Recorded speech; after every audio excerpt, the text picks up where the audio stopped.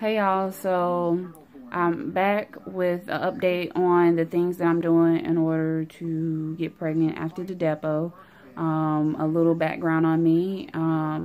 We had our daughter 3 months ago on January 26th. She was stillborn. Nothing was wrong with her. Nothing was wrong with me. I got the Depo while I was in the hospital. My side effects were continuously bleeding. I had really bad, like my skin was really dry, very crackling. I had panic attacks. So once I realized that I can do a little something about the Depo being out of my system, I started detoxing with a regular detox from Yogi Tea. I think it's Yogi, is Y-O-G-I. And then I did the everyday detox after that. After that, I did green tea. Then I did Dandelion. Then I did peppermint. And then I did raspberry. I decided that I wanted to take some natural herbs. Starting off, I started off taking Vitex. I think that's how you say it. I got the Nature's Way. All of these are from GNC. And I take 2 of these 3 times a day, so I take 6 a day.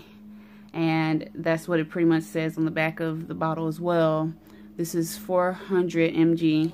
And Vitex is supposed to actually kind of get you to ovulate.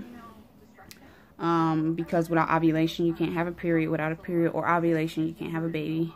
And this is what the capsule looks like. I actually can't swallow pills, so I open this and then I take it. It tastes like a fragrance, like if you drank jasmine tea, it's like a fragrance like that. And then after taking this, which is Vitex again, I started taking quai, I think that's how you say it. I started taking that, and I take 2 of these 3 times a day, and that is not said on the bottle. I actually did some research online. It might not be good for some people, but I tried it. At first I started off with 1 and then I went up to 2. So I didn't just jump into 2. This is how it looks. I do the same thing I did with Vitex. With this is open it up and take it, because it helps blood flow to the uterus and it improves the hormonal balance as well as Vitex, and it tones the uterus. And so I'm pretty much trying to get ready for a baby. So I'm trying to ovulate with Vitex, and quai is what induces a period. With the Vitex and the quai, I also take milkthistle sport. I take this. It was on sale at GNC as well. It tastes like powdered milk. That's how it looks.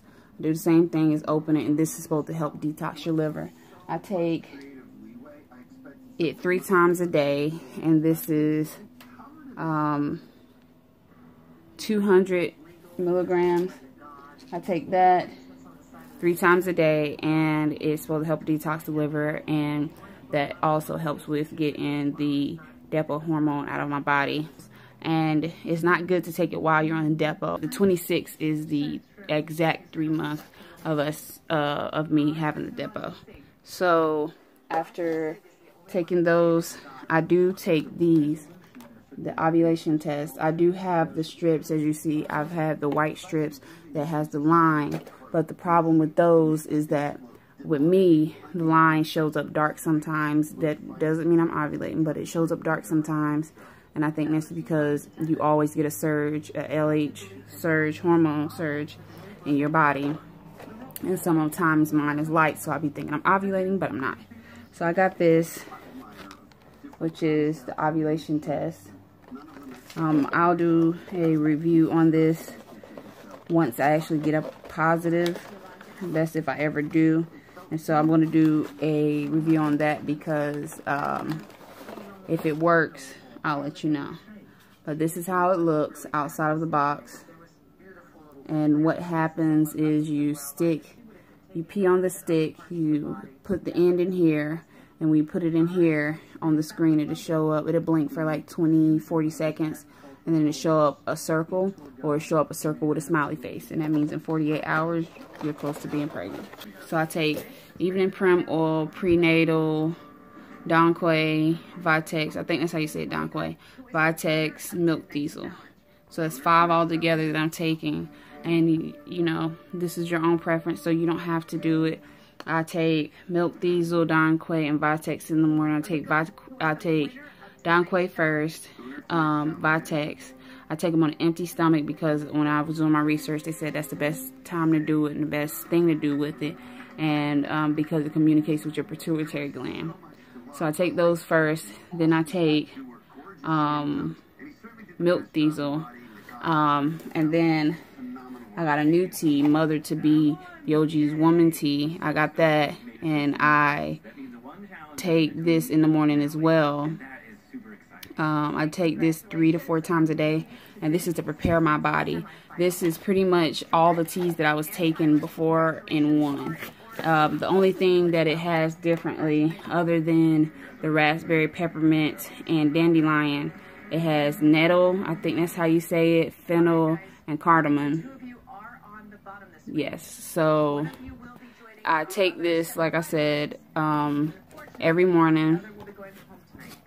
And then I take my prenatal with me to work. Once I take my prenatal with me to work, I wait a little bit, and then I take that because I would have eaten.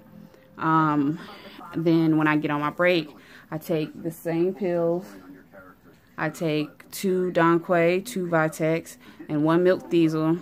And 1 milkthistle. I'm going to start doing the milkthistle in the afternoon too. And I do the tea, but I wait until after I eat to drink the tea. And so pretty much this is what it looks like that I take 3 times a day.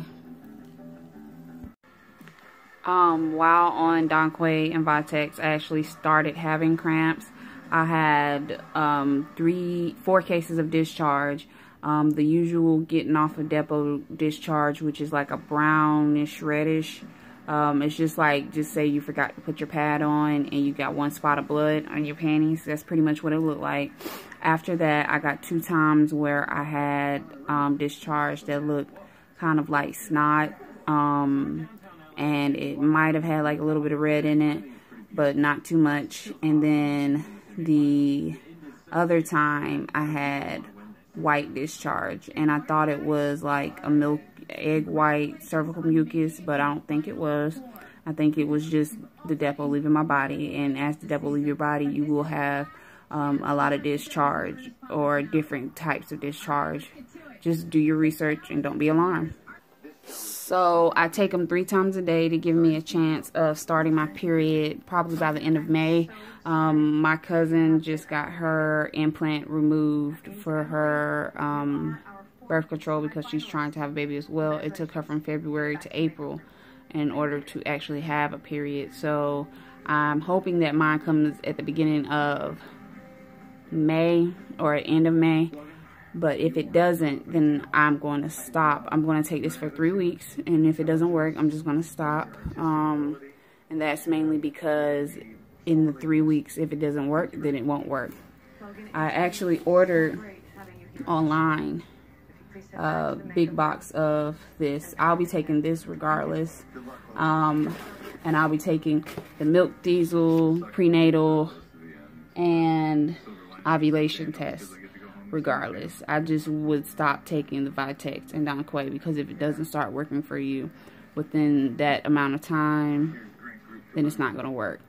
Vitex and quai does not actually start a period, it just makes it come quicker. So if I do not get a period within the next 2 weeks, because I've been taking it for a week, I will stop taking it and I'll just let my body naturally run its course. And again, like I said, I'll be taking the primrose oil, the milkthistle, prenatal, and the tea.